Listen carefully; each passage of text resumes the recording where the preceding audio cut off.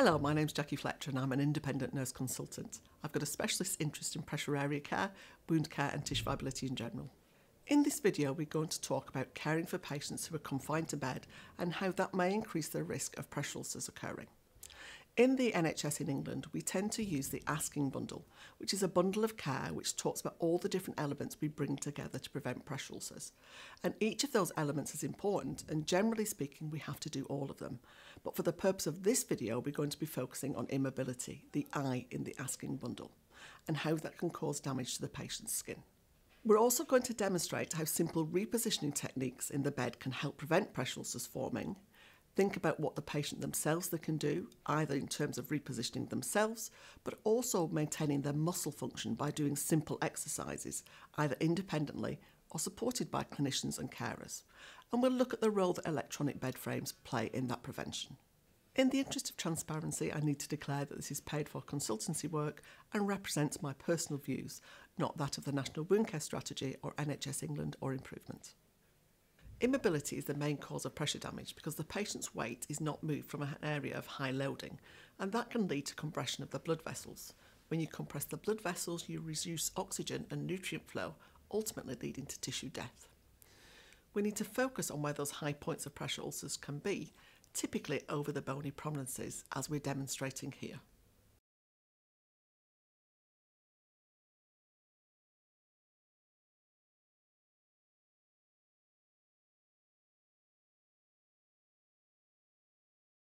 So we're going to do a demonstration where we've highlighted those bony prominences for you, as you can see here, using these red dots.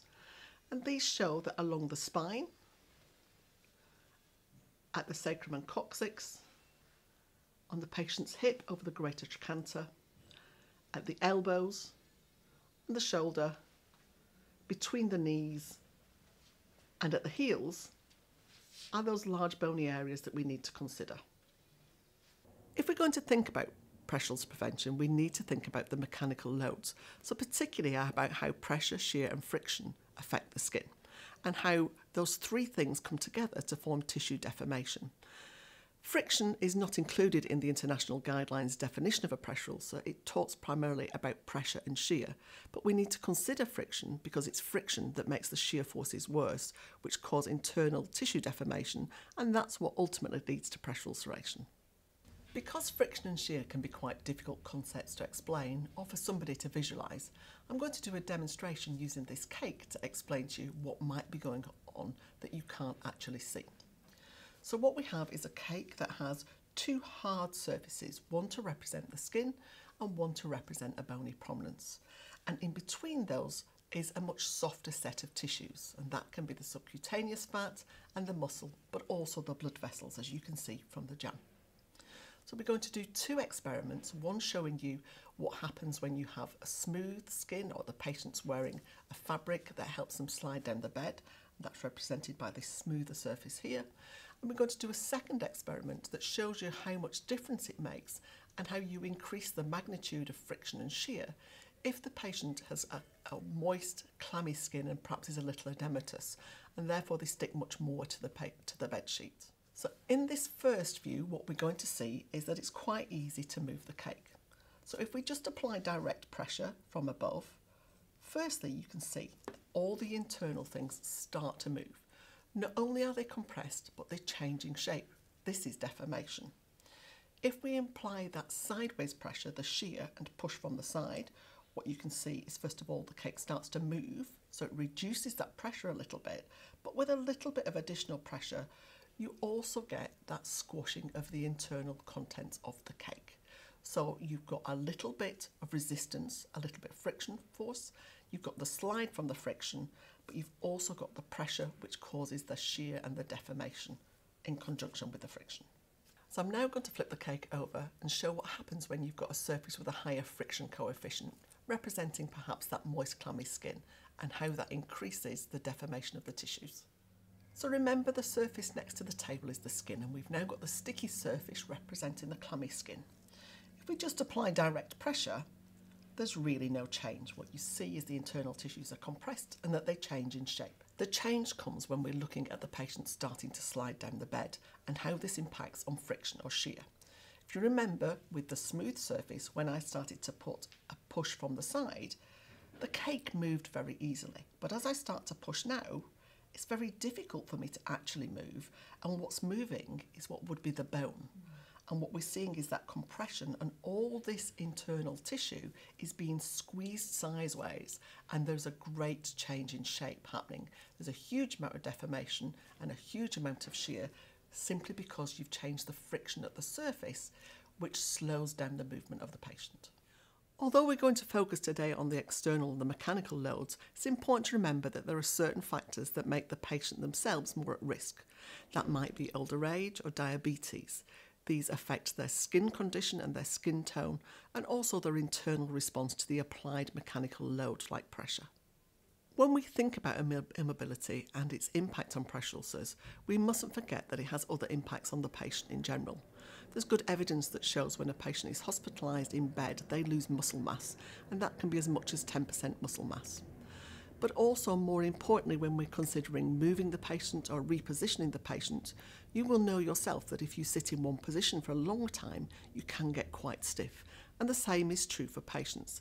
If we don't reposition them or even do small movements frequently, they can get quite stiff, and that can be painful. So when we come to do a proper reposition, you might find that they've got increased levels of pain and discomfort, and we need to be sure that we manage that appropriately before we consider movement. The asking bundle tells us it's important to assess the risk of pressure ulcers and to be vigilant, inspecting the skin and caring for it. The individual elements of the asking bundle are the A for assessment of risk, the S for the skin care. Skin assessment and skin care are really important. The second S represents the surface on which we put the patient, the K for keeping the patient moving, and the I, which we typically think about incontinence, but is also for any form of increased moisture on the skin, so that could also be sweat or wound exudate. The N is for maintaining good nutrition and hydration, and the G is for the giving of information. That's about giving information to your clinical colleagues so that we transfer information across, but also about giving information to the patient so that they can participate in their own care. This video, however, is focused on immobility, the K, the keep moving factor of the asking bundle. So when we look at the asking bundle, the K is what represents managing immobility, because it's about keeping the person moving. And we need to be thinking about why we're keeping them moving, and that's to redistribute the pressure from those at-risk areas. So we need to think about moving it from those at-risk areas to less vulnerable sites. We can also think about maximising the patient's ability to do this, as I mentioned, by increasing activity and encouraging exercises. So although we traditionally think of a major reposition, moving the patient onto their side or into a 30-degree tilt, simple moves like getting the patient to lean forward in a chair, encouraging them to do this by placing things so they have to reach for them, can help to offload the tissues even for very short periods. So when we're thinking about keeping the patient moving, remember it's not just about repositioning, it's also about maximising the patient's activity and encouraging exercises. When we're repositioning patients, whether they're in the bed or chair, we need to think about what it is we're doing and what we're trying to achieve. So what we're aiming to do is get the patient off their bony prominences. The most common way we do this is using a technique in bed called the 30-degree tilt. And this supports the patient's weight over the large muscle areas rather than on the bony prominences. We're now going to demonstrate how to put the patient into the 30-degree tilt. So firstly, ensure that your patient is ready for the manoeuvre. Check that they're not in pain. Make sure that they're comfortable and that they understand what it is you're going to do to them. Secondly, check that you're ready for the manoeuvre. Make sure that the bed is at the correct height for you to carry out the manoeuvre safely. Make sure you have all the equipment you will need to hand, including the pillows and, if you need it, a slide sheet. Usually we would use 2 people to do this manoeuvre for your own safety. But for the purpose of the demonstration, so that you can see the red dots, in this instance we're only going to use 1 person. Ensure that the bed is as flat as possible. The first part of the move is to start the roll onto the patient's right side. So you will take the left arm and move it across the abdomen. You're then going to move the left leg, crossing it over the right one. This will help you to roll the patient onto their side and use the pillow to support her.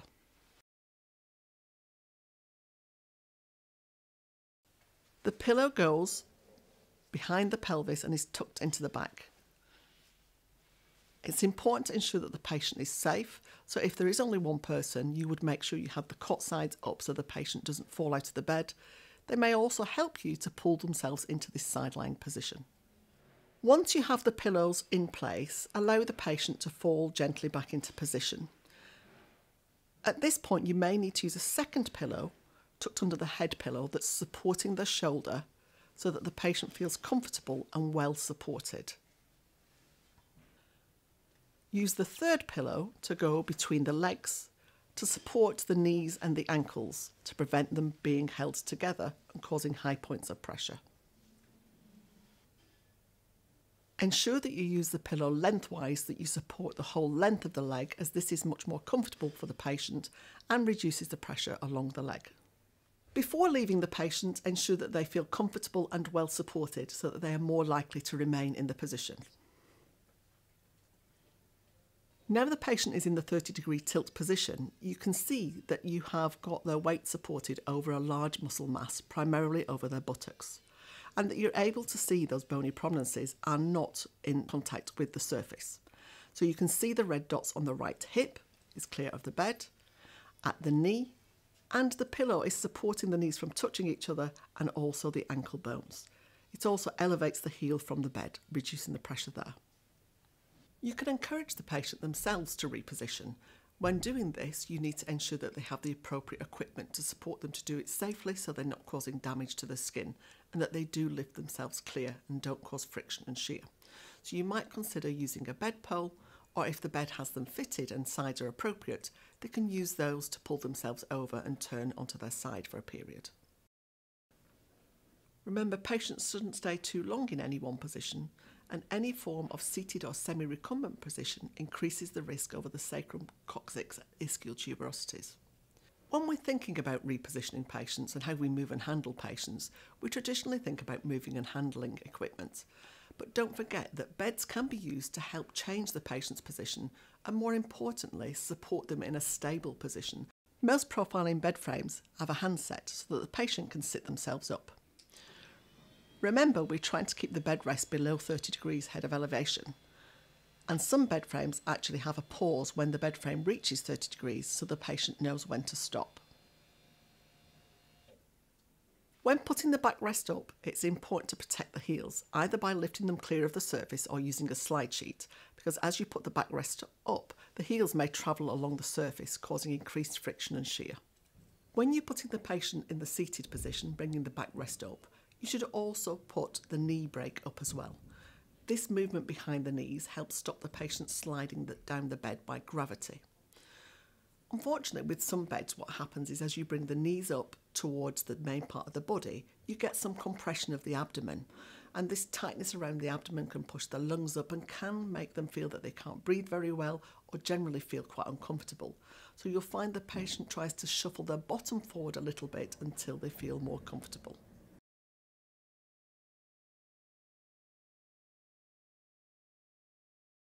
Some beds allow you to move the backrest and the knee break in one single action.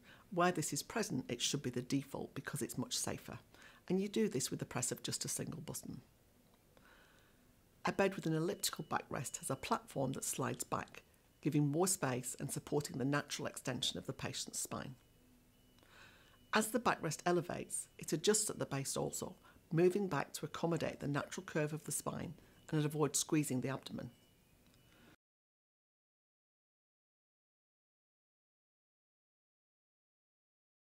Some beds also have an auto-contour function to prevent patients slipping down in the bed. This basically bends at the back of the knees.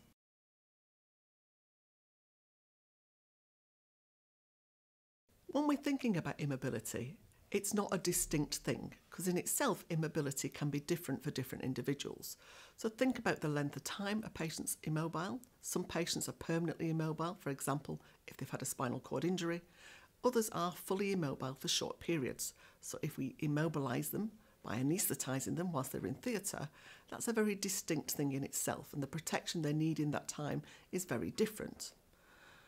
It may also be quite sporadic, so we have patients who have things like ME or long COVID who take themselves to bed because they feel very weak and very lethargic, but in between times they're quite mobile and feeling well in themselves.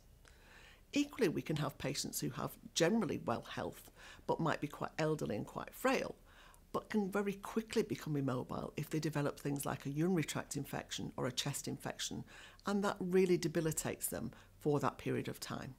So, as we've identified, the opposite of immobility is to keep the patient moving. And where possible, what we want to do is to return the patient to independence, or as far as we can along that continuum, depending what their health condition might be. And in doing so, we not only prevent pressure ulcers, but we prevent loss of muscle mass, we maintain tone and prevent stiffness and pain for the patient. So there are benefits all round. So as the patient gets better and starts to return to normality, we need to start thinking about how we can support their independent movement, but also making sure we maintain safety. The flip side of improving mobility can sometimes be increasing the risk of falls, so we need to keep that safe environment in place. We also need to consider, as the patient starts to move again, we've discussed the fact that there may be pain and stiffness. So the return to mobility may be slow, and you may need to take small steps at first and manage the patient's pain and encourage some joint mobility as you go along. The longer you leave it, actively or passively, there is more chance of pain from joint stiffness. So in summary, in this video, we've thought about how we might optimise the management of patients to prevent pressure ulcers whilst they're in bed. We've looked at the factors that might contribute to risk of developing pressure ulcers, particularly the mechanical forces.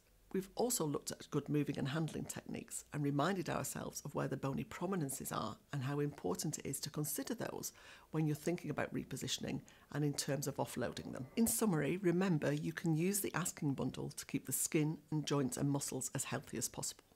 And where possible, return the patient to their previous level of independence or as close as you can get. Remembering that you can use the bed and the equipment to help you to get the patient comfortable, to reposition them, and to reduce the risk of pressure ulcers.